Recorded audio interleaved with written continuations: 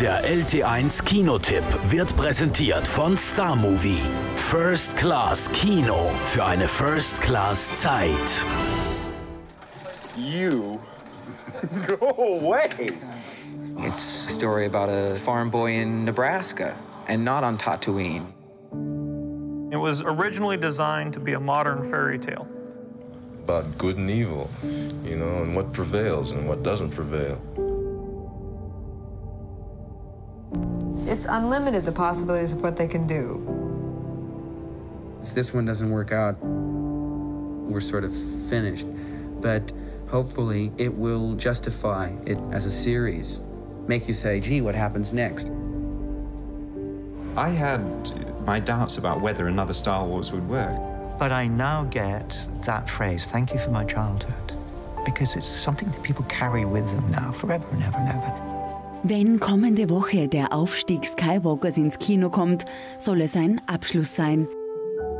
Ein Abschluss von einer großen Geschichte, die 1977 begann.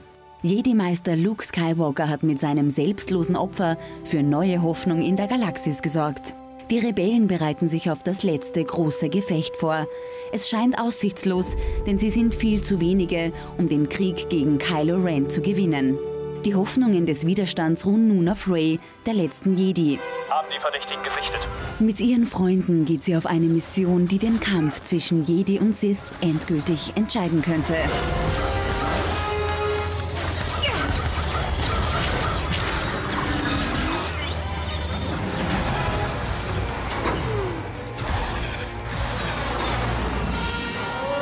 Oh, die fliegen jetzt! Die fliegen jetzt?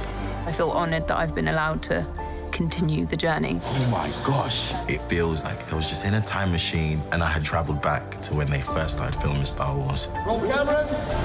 Episode 9 will be a conclusion of a story that is over 40 years in the making. Action! So all stops are out and it's all go.